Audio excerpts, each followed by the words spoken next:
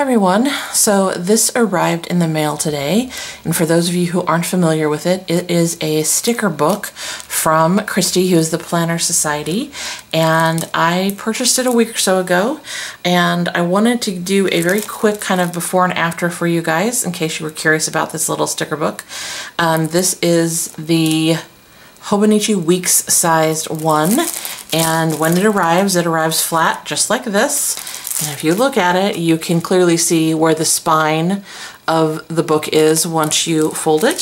So I thought I would give you just a quick look at how it arrives, like so, and then I'll be back here in obviously just a few seconds with it filled in with some stickers. I do want to just quickly mention that this is the gold foiled, I guess I would call it, bows.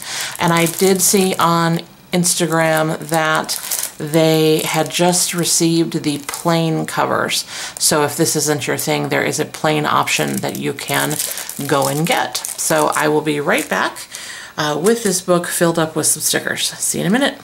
Okay guys, I am back just to give you a quick look at it with my stickers in it. Again, this is the Hobonichi sized sticker book from the Planner Society.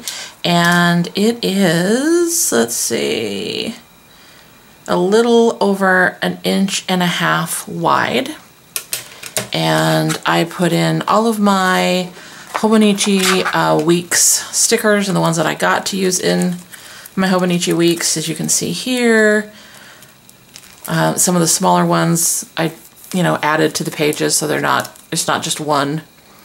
And believe it or not, even after all of my recent sticker hauls and some past stickers that I purchased, I still have half of this that I could potentially fill up with more stickers.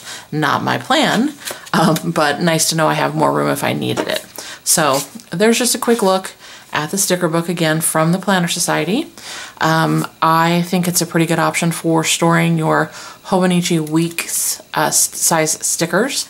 And I believe that if they don't have this particular cover in stock now, I'm sure they will soon. And again, they have the blank cover version.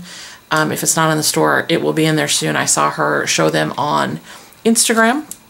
So if you're curious, you can go check out her IG feed or her shop. I will leave links down below to both of them. And I think that's it, guys. Thanks so much for watching, and I hope you're having a great day wherever you're at. Bye, guys.